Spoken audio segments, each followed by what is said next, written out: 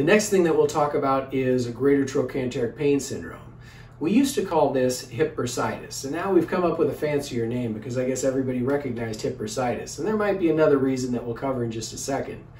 But the hip has 6 primary bursa, and 3 of those are ones that we really care about. The iliopectineal bursa, which lives underneath the psoas muscle. A lot of times we'll get a clicking or a popping on that one.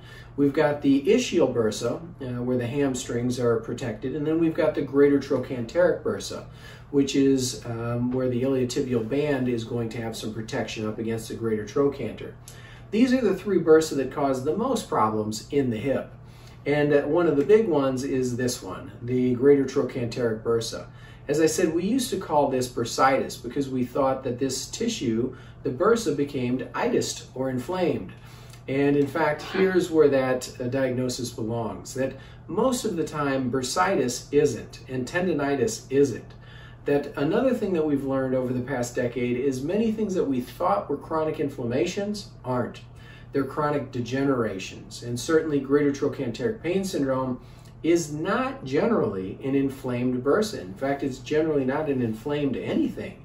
It's more of a constellation or collection of other problems, of myofascial trigger points within the gluteus medius, sprains and strains of the gluteus medius or of the psoas, irritation to those tendons. You could have some bursitis, but only a handful, single-digit % of patients are going to have true inflammation. And then we're going to have some irritation from the iliotibial band, especially if that band has been tight for an extended period of time and it's compressing that bursa, causing irritation and degeneration. So it's generally greater trochanteric pain syndrome is the new diagnosis. We don't use hip bursitis anymore, ever. We use greater trochanteric pain syndrome or a component of greater trochanteric pain syndrome, primarily gluteal tendinopathy, because the gluteus medius is by far the leading contributor toward greater trochanteric pain syndrome. So the gluteus medius, remember, comes off of the iliac crest and inserts down onto the greater trochanter. And that muscle is commonly irritated because it's commonly under prolonged stretch. Now, we used to think that these muscles would become strained after a long period of time. That the gluteus medius, we consider that a rotator cuff tear of the hip because it's so common. We know that the rotator cuff injuries are present about proportionate to your age, that if you're 60 years old, you have a 60% likelihood of having a rotator cuff tear. Does that mean that it's shot and needs surgery? No, rarely is that the case. It means that you have a horse's tail that you've run a butter knife down lengthwise and it can separate, but it's still one piece, it's still functional, and for the majority of those patients, it's not symptomatic. If it is symptomatic, it's usually the underlying functional deficit that's perpetuated that problem. The same thing that caused the tear is causing pain. If we get rid of the cause of the tear, we get rid of the cause of the pain, which in the shoulder is usually prolonged stretch, either from inadequate stability or inadequate mobility. But a lot of times it's from a chronic stretch. And that chronic stretch means that the tendon starts to degenerate. The tissues don't like chronic stretch. And the same thing happens in the gluteus medius, that the gluteus medius, that tendon inserts down on the greater trochanter, and it's stretched or compressed all the time. When we're lying in bed on our side, it's compressed. When we're lying in bed on the opposite side, most of the time our leg is dropped over the front, so it's stretched.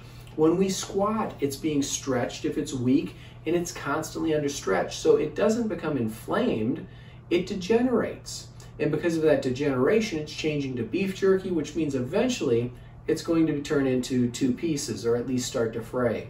So these tears of the gluteus medius, ranging from irritation to partial tears to more full thickness tears, are almost identical in their presentation to what's happening in the shoulder of the rotator cuff. And by the way, our management of that has changed as well.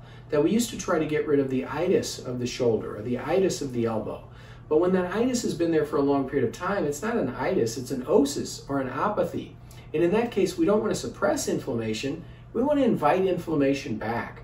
And we do that with things like our lasers or with our shockwave machines, with an instrument or with transverse friction massage or dry needling. All of the things that are showing tremendous merit for those conditions, they're very much related to initiating a controlled inflammatory reaction. And the same is very true of what's happening at the gluteus medius or the greater trochanter.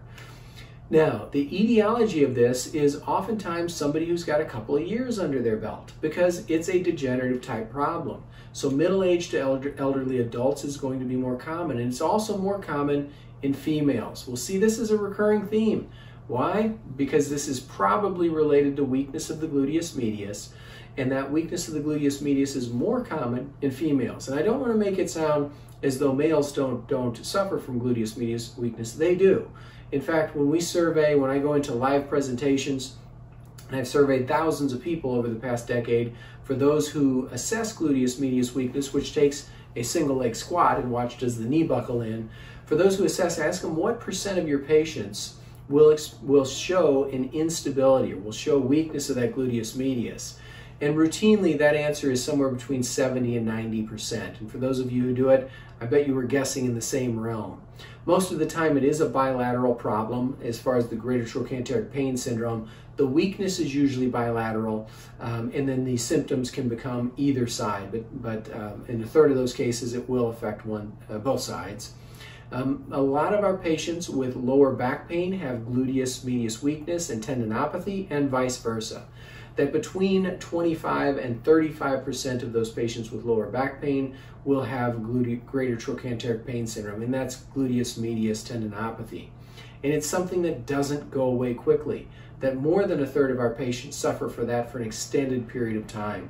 So it's crucial that we not only address the symptoms that they're having now, but the underlying cause of those symptoms, including the precipitating factors, which would be tightness in the tensor fasciolata and iliotibial band, and the hypertonicity would be the TFL. The ITB doesn't stretch a whole lot, but the TFL being a muscle, it does, and that's usually caused by hip abductor weakness, that when that muscle is not doing its job, the two above it have to do their job.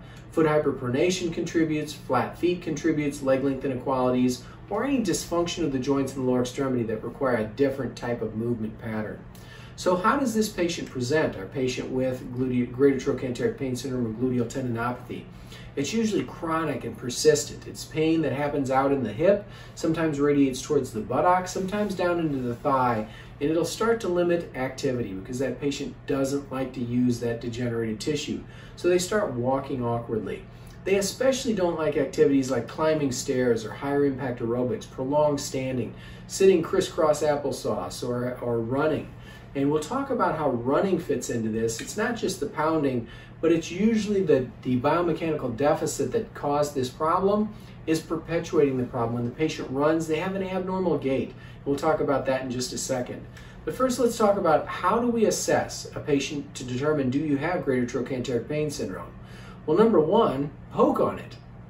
Now, when we press on that trochanter, or just slightly above the trochanter at the insertion of the gluteus medius, we're going to see, is there tenderness in that area? And if we just poke on every low back pain patient, we'll see that at least a third of them say, ouch, that hurts there. That's a great clue, but that patient needs to do a single leg squat to see, do you have instability? Chances are, yes, they do. Orthopedically, what we can do, again, is Faber test. And if I've already played a test, I'm going to go through it fairly quickly. I won't replay it, but again, you're welcome to visit chiroup.com and access any of these videos as part of this class. If you're a subscriber, you're already on board. If you're not a subscriber, click the free trial and check out the videos and prescribe the reports to your patients.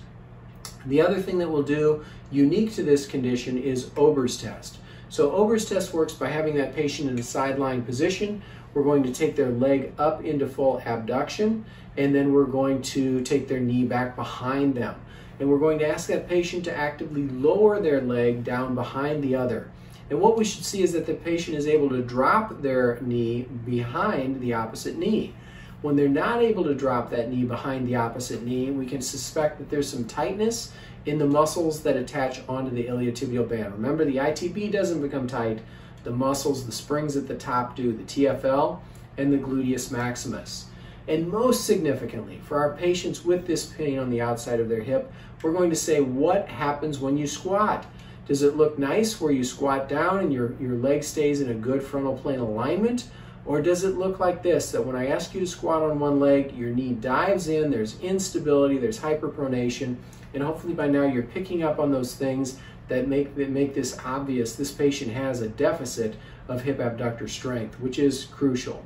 If there's one dysfunction throughout the whole body that contributes to more musculoskeletal conditions than any other, it's this. If there's one test that you need to do consistently more than any other, it's this. Perform a single leg squat and say what happens to that patient's balance and to their knee.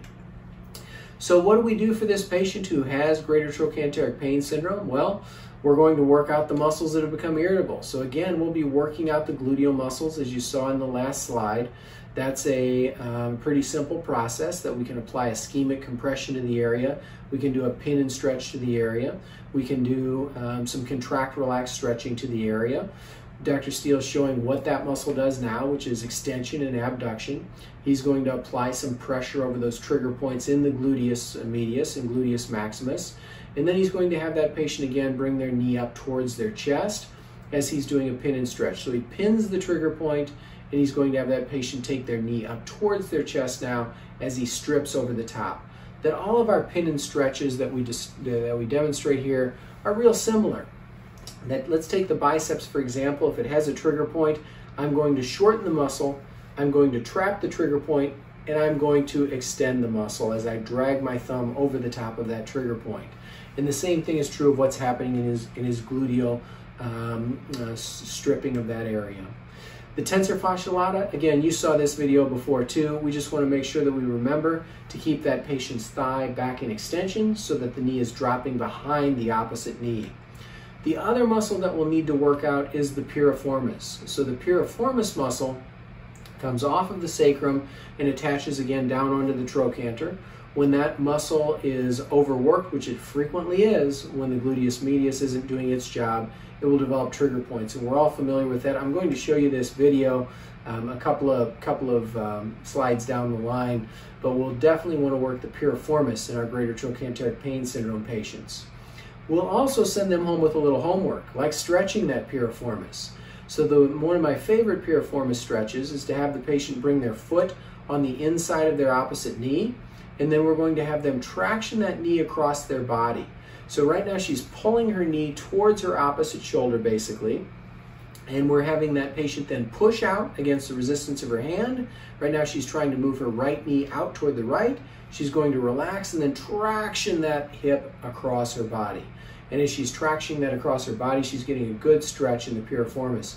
Sometimes patients have better success if they prop one knee up. So this is an alternate version of the piriformis where she just brings her knee up to perform that stretch. The other muscle that's going to be tight in so many of these lower chain problems is the psoas. There's a couple of ways to stretch that. This is one of my favorite ways, to have that patient stand facing a chair or a table. And right now she's stretching her right hip flexor. She's just lunging forward, and then she's going to push that thigh forward against the resistance on the floor and stretch her hip a little forward. So each time she's going to lead with her ASIS, moving it forward as she contracts, relax, and stretch. Contract, relax, and stretch. Another stretch, a great stretch for the piriformis muscle, is this quadruped piriformis stretch. So having the patient on all fours, bring one leg, the affected leg, in front of the unaffected leg, and reach back with the unaffected leg and lean forward. Right now you can almost feel that stretch in the patient's hip. That's a great stretch, and sometimes I combine this with a contract, relax stretch. And the contract, relax is having her push her right leg into the ground and then stretch further forward. Push her right leg into the ground and stretch further forward. And finally, the other things that we want to accomplish for patients with hip abductor weakness and greater trochanteric pain syndrome is strengthening their core. So we're going to give them the same exercises that we did before. The side bridge, we're going to give them hip hinge chair squats, which, remember, this is like touching the buttock on the wall, except now she's touching her buttock on the chair. We're teaching her how to engage the gluteus to stand back up again. So she's going to go down and touch her buttock on the chair, and then she's going to come up as though she's on rails, leading with her ASIS in her hips, not using her quads, not leaning forward with her upper body, other than what's needed as a counterbalance. And finally, our greater trochanteric pain syndrome patients, if there's a structural leg length inequality that we can't solve functionally, they may need a heel lift. If they have too many pounds, we need to get a couple of pounds off. A lot of times our athletes, whether it be a cyclist or a runner, have issues with what they're training on. So a cyclist, if their seat is positioned too high, that's going to be an issue. Sometimes just dropping that seat down a little bit helps. And one thing that I train my cyclists is to make sure that when they're at full stride, that their knee still has a 15-degree or so bend in their knee. We don't want that to lock out. So anytime we get on a bike, whether it be at a spinning class or going outside or at the resort, we want to make sure that we're not getting full extension of the knee, because that will certainly cause some irritation of that greater trochanter and certainly of the iliotibial band, which we'll talk about in just a second. We'll also want to make sure that our athletes that are weight-bearing, our runners, are changing shoes every 300 to 500 miles. At that point, the shoe looks good still, but it's no longer supportive, and we want them to avoid running on a banked surface. I'll show you why when we talk about iliotibial band syndrome. I've got a good graphic of that. The other thing is, if they're on a circular track, make sure that they're changing directions, not every lap, but at least every day. And if they can increase their step width just a little bit, that's a major help for greater trochanteric pain syndrome and for iliotibial band syndrome. So here's an example of why that's a help. We can see this patient on a treadmill, when they have a relatively wide-based gait right here, that their left foot is landing outside of midline. That is a shorter distance than this patient whose foot is landing cross midline. And so now this is a longer line, that's greater stretch of the gluteus medius, which means it's going to develop more weakness and more compression of that trochanter. So we want to teach our patients to run on the outside of a line. If they can find a white line running down the road, if you don't like them, find a double yellow line. But if you do like them, find a white line on some country road and allow them then to run straddling that line. And it's difficult for a patient who has gluteus medius weakness or greater trochanteric pain syndrome. They're used to having that crossover gait, but as we'll see later, a crossover gait is one of the two big problems with our running athletes. This is a good example of the two mechanical deficits that we're looking for. Hip abductor weakness allows their knee to dive in and is stretching this iliotibial band. If I would simply move her knee outward, that would be a shorter iliotibial band, or not as much stretch at the tensor fasciae lata and gluteus medius at least. And our patients who have hyperpronation, the same thing is happening. We're letting their feet and ankles dive in, and that diving in is putting greater stretch on those tissues, greater compression of the gluteus medius and its insertion at the greater trochanter, which means more stretch, more ischemia, and more pain for that patient. So the clinical pearls, we need to identify greater trochanteric pain syndrome. We're looking for the functional deficits that go along with that. We're looking for anybody who has groin crease pain. If they have groin crease pain along with it, it might be something bigger going on in the hip. And one of those bigger things that we're thinking about is this one. Our younger patient, our 6th grader or so, they're in the marching band, typically not a fit athlete, but somebody who's a little bit active, maybe inactive and has to walk around periodically. And they've got pain over their greater trochanter, but it does radiate toward the groin. In fact, it's gotten so tough over the past few months that now they limp a little bit, and they like to rest in this frog leg position in order to provide some relief. When they come into the clinic, we can't get them into any significant degree of internal rotation. What are we thinking on this patient? It's the diagnosis that will steal our license, a SCFE. This patient has a slipped capital femoral epiphysis, and here's what that looks like. So here we can see the epiphysis. I like to think of it as a snow cone and a snow cone head, and that snow cone head should sit right on the top, and if it starts to shear off, that hairnet of vascular supply over the top also gets sheared off, and we've got a problem because the snow cone's going to melt without vascular supply. And when it melts, nobody's happy except maybe the plaintiff's attorney. So these patients we need to identify. Any youngster or adolescent with groin crease pain is going to get imaged. I send the images out because I don't want to deal with the growth plates and identify it myself. But what the radiologists are looking for in this case are these particular signs. This is the Steele sign here. So when that femoral head rocks back, we see this semicircle or moon that comes down over the femoral neck. When we see that, we know something has rocked. We're also going to look for a pseudo-widening of this epiphysis. When there's a pseudo-widening of that area, we're suspicious that something has rocked back. It's opened up in the front. We're also looking for a diminished appearance of the head of the femur. That diminished appearance is because it's rocked back, so it looks smaller. And most significantly, we're looking for what happens to this Klein's line here, where there should be a line that traverses the edge of that snow cone, and the snow cone should be partially chopped off as a result of that. So those are the things that we're looking for at the hip. The next portion of the presentation that we'll talk about is the knee, and I hope that you'll join us back in just a few minutes for that. Thanks for watching.